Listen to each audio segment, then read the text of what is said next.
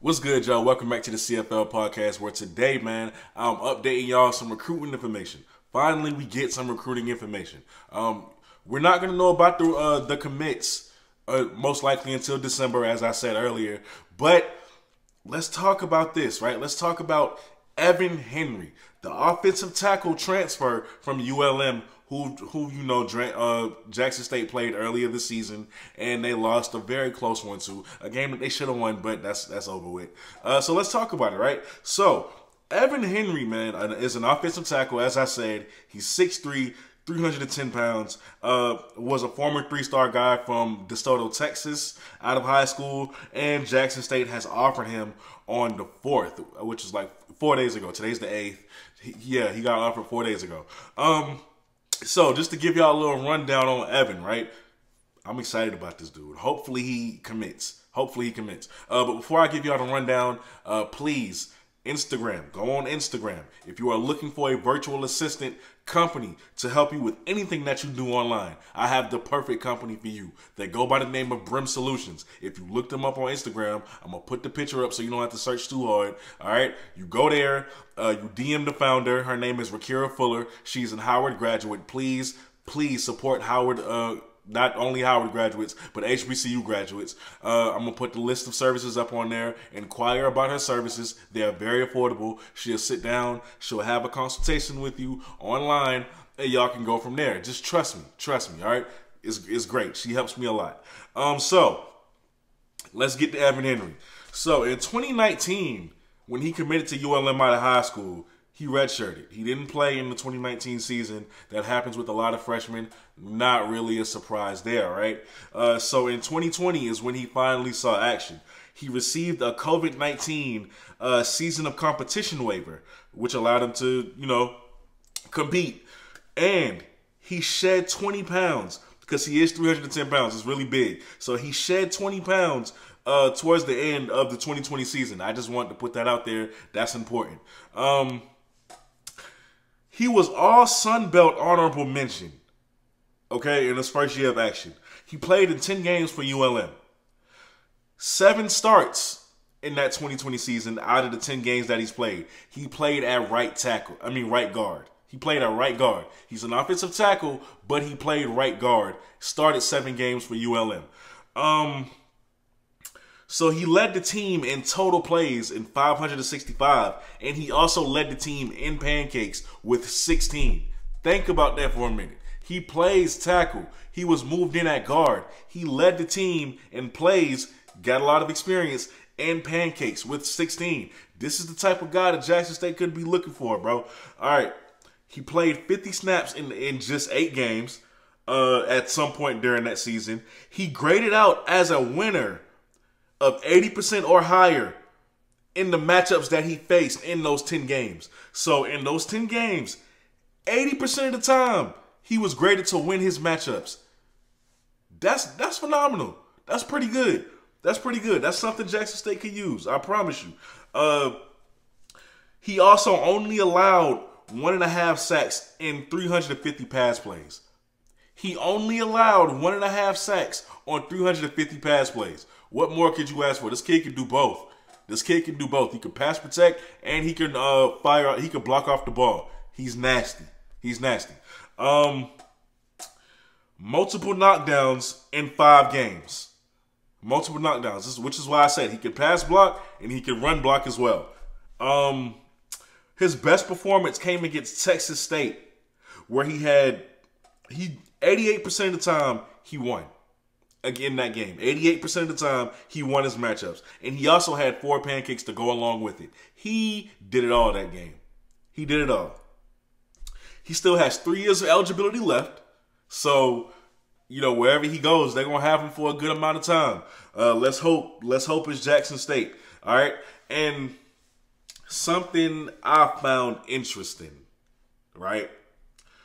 When he announced on Twitter on October 29th, 2021, that he was leaving ULM.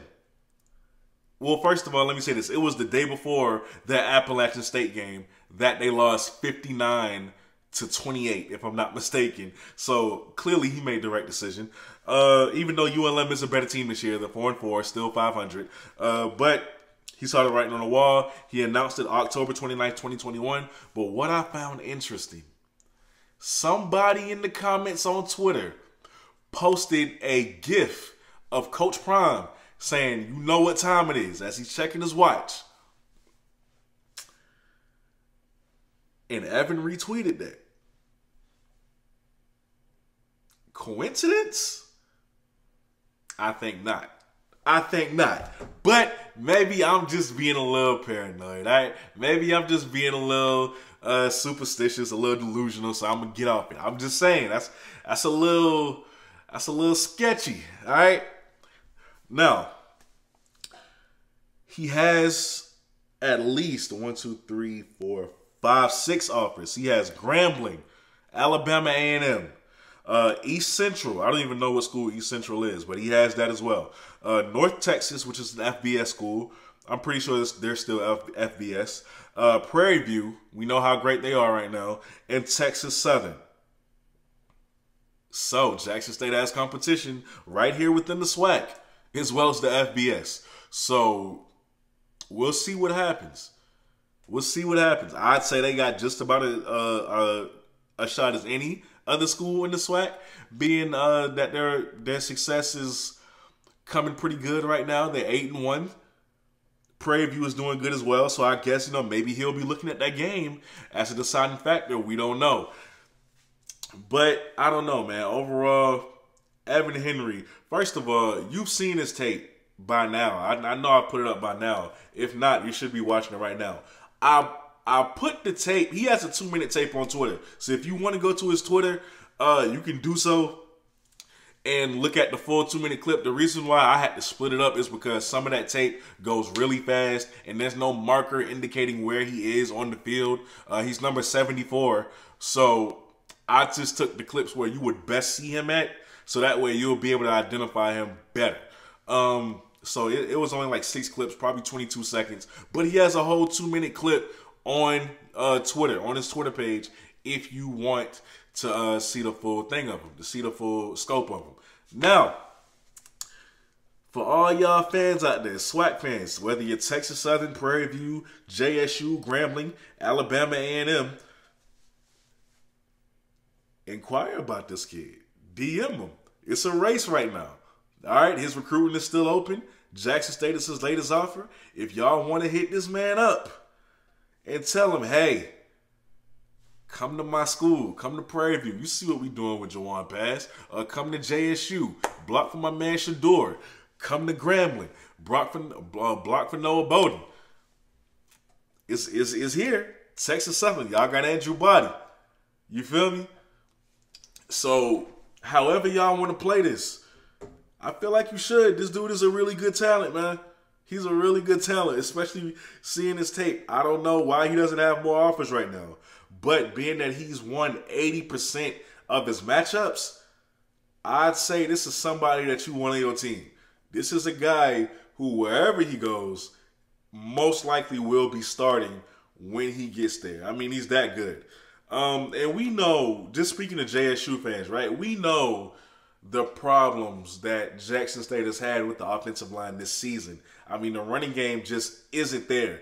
This is a guy who you can send J.D. Martin or Santee Marshall. I'm not going to say Pickett because Pickett will be gone by next year. But, these guys, you can send them behind Evan Henry. You can run these backs behind Evan Henry, and he's going to get the yardage for you. He's going to get this ball, get the defenders off the ball for you. All right, he's going to get you yardage.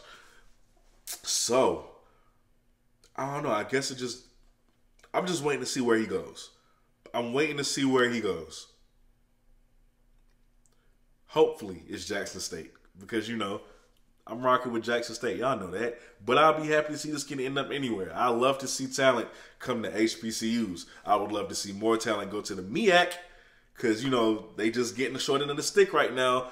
But as long as it's HBCU, it's all the same. We're all happy. So yeah, let me know what you think about this kid down below in the comment section, man. I think dude is a mauler.